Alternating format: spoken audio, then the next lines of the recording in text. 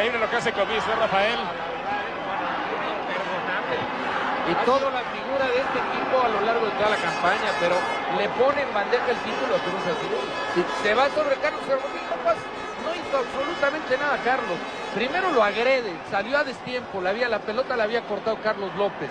Lo agrede y después, la verdad, eso ya era penal. Y luego la patada, clase de expulsión. Es una roja clarísima, ¿eh? Le pone en bandeja el título porque es un penalti que deberá ejecutar el Cruz Azul y que no sé quién de León tendrá que estar para detenerlo. Comizzo no tendría por qué estar, ¿eh? Sí, y ¿sabes qué es lo lamentable también, André? No únicamente lo que sucede en cuanto a la importancia de partido, sino que comizzo, y estamos viendo la repetición una vez más dentro de su impotencia y lo que tú quieras, pues atenta contra la integridad de un futbolista profesional, ¿eh? Sí, no se vale, no se vale. Y dentro de todo, Javier, ahí está el cambio de Luis Fernando Tena. Carlos Hermosillo, lo que significa Carlos Hermosillo dentro del área, le puede significar un título a Cruz Azul. Todo el plantel de Cruz Azul abrazado en la banca esperando al cobro de penalti. Ahora a ver quién es. Si es Hermosillo, es ni más ni menos que el héroe de este equipo. Vamos a ver qué ocurre.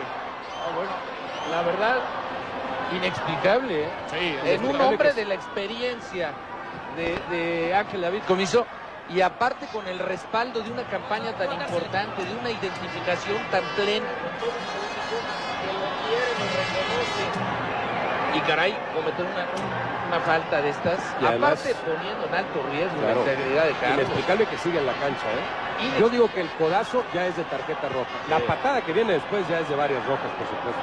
¿Sabes qué? La única explicación es que no lo vio Bricio. No vio la patada. No vio la patada, sí. Ven a Carlos Hermosillo en herida sangrante.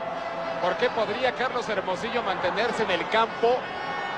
Bueno, de acuerdo al criterio de Bricio, podría ser porque es un tiro penal y si es gol se termina todo. Es decir, no habrá contacto físico entre jugadores, pero la FIFA dice que no debe de estar ahí. Y porque probablemente lo ejecute él mismo, ¿no? Sí, así es. Ahora, la verdad, es atrás, yo creo que es atrás de su línea. Imperdonable, que siga en la cancha con eso. O sea, la jugada fue clarísima, no le obstruía la visibilidad a Arturo Bricio para nada, pues se dio cuenta perfecto. Y coincidió con Roberto, ¿no? Ya de hecho, la jugada de atropellarlo directamente sobre el rostro, eso era ya de tarjeta roja. Ni se diga la patada. Este hombre es ahora el que tiene la responsabilidad doble por la falta y porque tendrá enfrente un artillero que puede darle a Cruz Azul el título. Parece sí que será este, número 27, Carlos Hermosillo. Lanzando plegarias al aire, Óscar Pérez. Y toda la gente de Cruz Azul que se cuenta por millones en la República Mexicana. Arturo Bricio llamando a Carlos Hermosillo. La presión es de Misael Espinosa. Este es el momento de clímax del partido. Cruz Azul ha perdonado y ha perdonado mucho. Ahora tiene un penal. Pero ustedes a Carlos Hermosillo. Y el rostro de Ángel David Comizzo. Hermosillo se duele, por supuesto, y así, sangrando y todo. Tiene él la responsabilidad y el peso de cobrar esta pena máxima. El tiempo ya es lo de menos. Lo demás es que Cruz Azul, si mete el gol, es campeón. Y así Cruz Azul, después de 17 años, se está coronando en el fútbol nacional. Azul, azul, es el grito que empieza a escucharse desde algunos rincones de ese estadio. Un grito que se opacó, un grito por el que ahora toda la gente de Cruz Azul, con Comizzo, que empezó el partido reclamando y termina de la misma forma, comprometió para su causa. Después de una gran campaña, Cruz Azul es campeón del fútbol mexicano. Y aquí está su técnico, Javier. Luis Fernando es campeón en México. Sí, gracias a Dios. A toda la afición se le parecía, a los jugadores les merecía. ¿Va para alguien, Luis Fernando? A Rocío, a Ferni, a Steffi. Gracias a todos. Ahí está Luis Fernando Tena, muy emocionado, Javier. Así es, José Ramón, un gran campeón. Pues sí, merecidamente, porque lo que hizo Comizzo al final no fue del todo bueno. Ahí Comizzo algo le reclama a Aarón Padilla. Por ahí debe estar cerca, Ciro. Procura no sean de cerca por ahí, Ciro. Están sobre Arturo Bricio, está Carlos Bracamontes, muy enojado por parte de León. También están sobre León Padrón Borja, sobre Arturo Bricio. Las discusiones de toda la banca, de todo el equipo del conjunto de León. Hernán Néctor está muy molesto. Y bueno, así están las cosas aquí cerca del árbitro. Está muy cerca de nosotros. Joaquín Moreno, que se abraza con Axel Vierro. Joaquín, una campaña de despegue, eres campeón. Sí, gracias a Dios, creo que salió todas las cosas bien y gracias a Dios nos llevamos el título. Fue tu temporada de despegue, fuiste titular toda la campaña. Sí, creo que Luis Fernando me dio toda la confianza y gracias a Dios creo que salieron las cosas como queríamos. Gracias, Joaquín. Aquí está Carlos Hermosillo. Carlos, como héroe, ¿no? Sí, como en el cine parece ser, pero con mucho cariño y con muchas ganas. Tenía muchas ganas, estaba muy metido. Y este es para toda la gente que tuvo una gran espera, para mis directivos, para mi esposa que está aquí, mis hijos. Con mucho cariño realmente es. Todo esto que me pasa vale la pena por jugar un partido. Toda una liguilla muy complicada, Carlos. Difícil, pero en estos 6 meses 7 hemos ganado todo, pues, y nos lo merecíamos. ¿Está realizado? Estoy contento, feliz. Muchas felicidades, Carlos. Gracias. Adelante, Ciro. Gracias, con Héctor Adomaitis. Héctor, estamos en vivo. Estamos en vivo, Héctor, eres campeón. Una vez más, se lo fuiste con Santos, ahora con Cruz Azul. Me parece que es muy importante porque esta institución hacía tiempo que no salía campeón y se redondeó lo que fue hoy en día la temporada de Cruz Azul. Pienso que frente a León en los 2 partidos fuimos superiores. Hoy teníamos que haber marcado la diferencia ya en el primer tiempo. Pero bueno, pero el resultado llegó a través de un penal, no importa. Igual el campeón es Cruz Azul. No pudo ser más cerrado y más tenso este final. Bueno, sí, porque era cerrado, porque sabíamos que León se para bien dentro del campo de juego. Lo único que teníamos que hacer nosotros era jugar tranquilo, no jugar al pelotazo que jugaban ellos y tratar de asegurar el balón. Cuando coordinamos en alguna jugada así, llegamos con posibilidad de gol.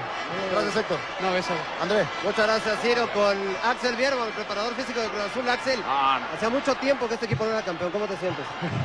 Muy contento. Creo que fue una muy buena combinación, empezando por la directiva, por los señores Billy y Alfredo Álvarez, señor Víctor Garcés, los jugadores, obviamente, la afición que todo el año estuvo con nosotros y el cuerpo técnico. Quiero mandar un saludo para mis 2 hijos, Elizabeth y Axel, les dedico el campeonato, y a Beto de Puebla, que es mi ahijado. Gracias. Ahí están las palabras de Axel Viergo, José Ramón, el preparador físico del equipo. Carlos Hermosillo, que está siendo atendido por el cuerpo médico de Cruz Azul debido a la fuerte abierta que tiene. Ciro, tienes a Omar Rodríguez. Así es, André. Omar, eres campeón. Sí, gracias a Dios, se llevan las cosas, hemos luchado mucho, demostramos ser el mejor equipo de todo el torneo y conseguir el campeonato, gracias a Dios. Fueron 17 largos años para esta institución, ¿qué se siente? Sí, yo soy el hombre más feliz del mundo, aparte que es la mejor institución que hay en México. Quiero dar las gracias y mandarle un beso a mamá que me está viendo, gracias a Dios. Omar, después de los 2 partidos, Cruz Azul fue en el balance mejor. Sí, por momentos nos discriminamos un poquito, nos metieron el gol, pero volvimos a remontar y gracias a Dios se dio el penal y lo metimos y somos campeones. Gracias, Omar. Sí, hasta luego. Adelante. Muchas gracias, Ciro. Sí, cuando lamentablemente hay algunos problemas con la porra de Cruz Azul que tiene que aislarse con Benjamín Galindo. Benjamín, eres campeón otra vez en el fútbol mexicano. Sí, le agradezco mucho a Dios por estar con un grupo muy bueno desde la pretemporada. La verdad que se veía y gracias a Dios fuimos poco a poco y la verdad que todo el esfuerzo de todos mis compañeros, la verdad que fue logrado hasta el último partido. Como profesional, ¿está realizado? Sí, la verdad que me siento muy contento. En todos los equipos que he estado he triunfado y en algunos he sido campeón. Felicidades, Benjamín. Gracias. Adelante, Ciro. Juan Francisco Palencia, eres campeón. Sí, bueno, gracias a Dios. Como tú dices, campeón, es una alegría enorme estar campeón y bueno, ahora que esperamos tanto tiempo nos venimos a coronar aquí a León, ¿no? Pudo salir muy caro, Cruz Azul perdonó mucho. Sí, perdonamos mucho, pero son los riesgos que se corren cuando estás ahí en el área. Tú las quisieras meter todas, pero lamentablemente no se pueden. Y entraron las necesarias para ser campeón, ¿no? Minuto 1 del tiempo extra, tuviste una muy clara. ¿Qué pasó por tu mente? Ni modo, se falló y hay que esperar la otra y hay que seguir buscando la otra. No podemos seguir esperando a lamentándote que ya fallaste una, sino hay que seguir por la otra. Afortunadamente se dio y estamos en la cima, ¿no? Naciste en Cruz Azul, como dice Luis Fernando, eres de sangre azul. ¿A quién dedicas este título? A toda mi familia, especialmente a mi mamá, a mi papá y a toda la gente que confía en nosotros, como los que vinieron a apoyarnos acá, a la directiva, a toda la planta de Laguna de Oaxaca y de Cruz Azul Hidalgo, ¿no? Paco, gracias, felicidades. No, gracias, y hasta luego. Adelante. Muchas gracias, Ciro. Con Juan Reynoso, el capitán de Cruz Azul, el hombre que en un minuto va a recibir el trofeo como campeón del fútbol mexicano y que significa mucho, Juan, por la larga espera de la afición de este equipo. Sí, son 17 años que se sufre mucho, la gente de la cooperativa en realidad se ha portado de maravilla y era hora que le demos este título de liga, que era el que esperaba. Tuvimos el de Copa, el de CONCACAF, pero no lo van a disfrutar tanto como el de hoy. ¿Por qué es campeón Cruz Azul? Por la capacidad del plantel, por la humildad que hemos tenido, por el buen juego que hemos desplegado en todas las canchas donde hemos ido y hoy día fue una prueba. ¿En el fútbol mexicano Juan Reynoso se ha realizado? Bueno, con este título sí es un paso más. En Cruz Azul ya no me queda nada que ganar. Lo que sí me queda es consolidarme y dejar más huella aquí. Me quedo, Juan, simple y sencillamente te dejamos para que vayas a recoger el trofeo de campeón del fútbol mexicano. Felicidades. Gracias a usted. Adelante, José Ramón. Muchas gracias a André Marín. Bueno, pues hemos visto el festejo merecido de Cruz Azul. Como decían, los jugadores de Cruz Azul fueron ganadores del torneo de CONCACAF, del torneo de Copa, del torneo de Liga. Fueron líderes en su grupo, líderes en el torneo durante un buen tiempo. Jugaron una final muy peleada contra León. Jugaron un buen primer tiempo, pudieron haber ganado fácilmente por un par de goles en la primera parte. León jugó muy bien en el segundo tiempo, los alcanzó en el marcador global, los empató a 1. Pero Cruz Azul en el tiempo extra, en el gol, el famoso gol de oro, decidió con un penalti en una salida increíble de Comizzo, que se llevó por delante a Hermosillo. Le hizo una herida, el árbitro marcó el penalti, lo increíble es que no lo haya expulsado. Y el partido dio la vuelta con el tiro de penalti de Hermosillo y el triunfo del equipo de Cruz Azul por 2-1 en el marcador global. Finalmente el empate a 1 hoy y el gol que había hecho en su estadio le da el 2-1 definitivo, con lo cual Cruz Azul es campeón del torneo de invierno de 1997, sustituye en el campeonato a Cruz Azul, que era el campeón de verano, ahora el campeón de invierno. Cruz Azul por fin consigue un título tan ansiado, tan buscado por tantos años y conseguido finalmente el día de hoy, 7 de diciembre de 1997 en el campo de León. Ante un público, por supuesto, que no es el suyo, ante un estadio que no es el suyo, ante una afición que no es la suya, Cruz Azul demuestra que como visitante es un equipo complicado y es un equipo difícil. Lo decía Juan Reynoso, es un equipo que gana porque está cuajado, porque está hecho, porque está bien dirigido, porque es una institución importante y grande. Y para León, que hoy pierde la posibilidad de ser campeón, no pierde el partido, lo empata a 1 finalmente, pero el gol famoso de oro le permite al equipo de la máquina ser el actual campeón y llevarse el título que ustedes ven ahí, justamente rodeado al equipo de Cruz Azul. José Ramón, si me permites, aquí está el licenciado Alfredo Álvarez Cuevas, vicepresidente del equipo Cruz Azul y uno de los hombres que esperó muchísimo tiempo para poder levantar este trofeo. Escuchamos sus palabras. Licenciado, me imagino que muy contento. Muy contento, André, la verdad que ha sido un esfuerzo de muchos años que no hemos parado. Gracias a Dios las cosas se nos dieron en esta ocasión y la verdad que solamente quiero enviar a toda la afición de Cruz Azul un cálido saludo, con mucha emoción, de decirles que por fin logramos esto, a todas nuestras gentes de Hidalgo, de Oaxaca, de México, en fin, a tanta gente que tenía esta fe y esta esperanza puesta en esta temporada. Afortunadamente lo logramos, nos sentimos muy contentos y creo que Cruz Azul, rompiendo este maleficio, casi podríamos decir, que teníamos para lograr el campeonato, hoy te puedo decir que Cruz Azul, con más serenidad, con más tranquilidad, con menos presión, va a planear mejor sus cosas, como lo hicimos esta temporada, para que constantemente Cruz Azul mantenga ese nivel y esa posición de protagonista dentro del fútbol mexicano. Su padre estará muy contento en el cielo. Definitivamente, yo decía que la primera vez que Cruz Azul se coronó fue precisamente aquí en León, Guanajuato. Hoy, con mucho cariño, quiero recordarlo, decirle que nuevamente volvemos en su tierra, porque él era de Guanajuato. Nos coronamos para gusto, satisfacción, yo sé de él, pero de toda la afición, de tanta gente que creyó en Cruz Azul en esta temporada. Licenciado Alfredo Álvarez, muchísimas felicidades. No, André, gracias a todos y gracias por su apoyo, a todos. Adelante, José Ramón.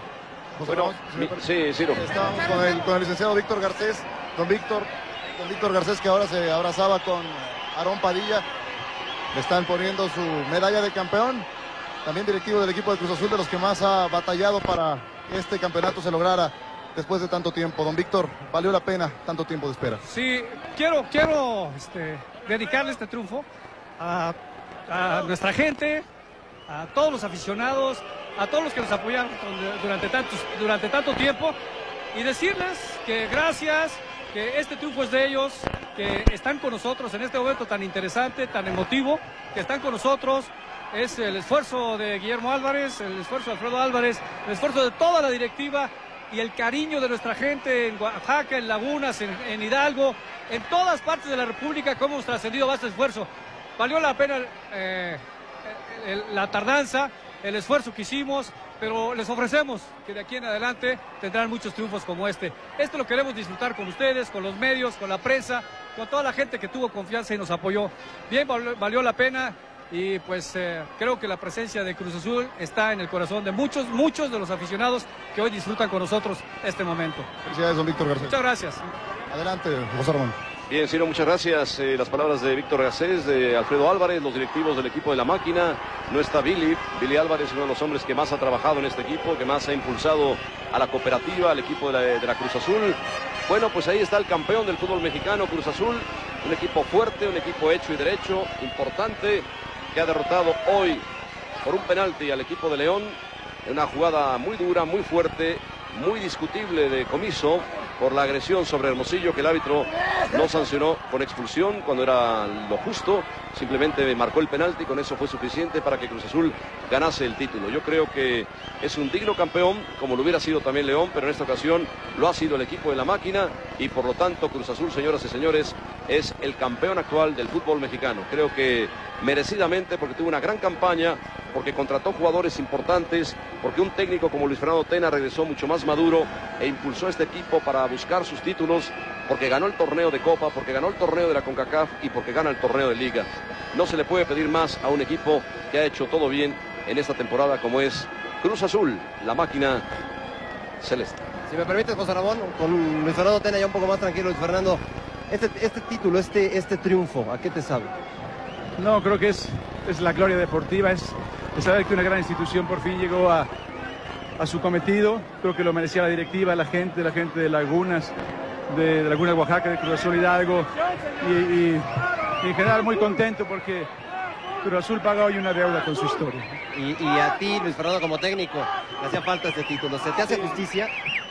No sé, me hacía falta por aquella final que perdimos en el 95, esa no la podía olvidar y hasta hoy que afortunadamente damos la alegría a tanta gente. Después de un partido muy tenso, muy sufrido, creo que el primer tiempo fuimos mejor nosotros, creo que León fue mejor en el segundo tiempo y en los tiempos extras el corazón de los jugadores de Cruz Azul inclinaba la balanza a nuestro favor. ¿Qué tuvo este grupo de jugadores para lograr el título? Primero calidad futbolística y luego entereza mental y una gran solidaridad, un grupo muy unido. Una gran felicitación, Luis Fernando. Gracias a todos. José Ramón, adelante. Pues sí, una gran calidad futbolística, como dice Tena, entereza, equipo, espíritu de grupo, en fin, creo que el equipo de Cruz Azul hoy es un buen campeón del fútbol mexicano. El comentario final de Rafael Puente, Roberto Gómez Junco, de Francisco Javier. Bueno, pues yo creo que ya se comentó todo, José Ramón. Fue pues un triunfo justo para Cruz Azul. Fue mejor el primer tiempo, el segundo tiempo creo que León emparejó. Resultó finalmente ganador en el cotejo, se hubo que extender a tiempos extras, lamentablemente en la figura de Comizzo, que ha sido el jugador más importante del torneo para el León. Bueno, pues vino esa falta clara sobre Carlos Hermosillo y cobra Carlos, que también hay que reconocerle, ¿no? La entrega, el cariño que le tiene a los colores, la decisión que tuvo para estar dentro de la cancha, para no arrugar en esa jugada y luego para cobrar con mucha calidad el penal que marcó la diferencia y le da el título a Cruz Azul. Roberto, tu comentario final. No podía haber campeón más merecido. El 2-1 le sale baratísimo a León. El Cruz Azul fue el mejor equipo de la liguilla, fue el mejor equipo de esta final y yo diría que en términos generales fue el mejor equipo del torneo. Podrá quejarse León del arbitraje, pero lo único que le faltó a Bricio para que su arbitraje fuera perfecto era sacar tarjeta roja para Comizzo. El Cruz Azul fue superior. Luis Fernando Tena, por supuesto que se merecía este título, por supuesto que con esto se le hace justicia. Ahí está un excelente director técnico y no lo decimos ahora que es campeón, lo decimos por el trabajo que ha realizado durante 4 o 5 campañas. Muy bien, Francisco. Bien, José Ramón, creo que las palabras de Luis Fernando Tena, de la gente de la directiva de Cruz Azul, dejan en claro que si bien es cierto, ellos no eran responsables de los últimos 17 años, sí había una herencia en peso sobre las espaldas de los hombres que hoy vinieron a Andaucamp y que confirmaron en una excelente campaña de visitantes, que si bien es cierto la diferencia en el global es de solo un gol, igual que en la otra eliminatoria contra Ante, Cruz Azul fue mejor y lo mereció ante una afición que, como siempre, estoy seguro, sabrá perder y sabrá reconocer. Muy bien, como es ya difícil estar aquí, la gente de León, por supuesto, no está muy contenta, señoras y señores. Yo creo que es importante irnos hasta los estudios de la Jusco y, si es posible, regresar. Si no es posible, pues estar allá y punto. Vámonos.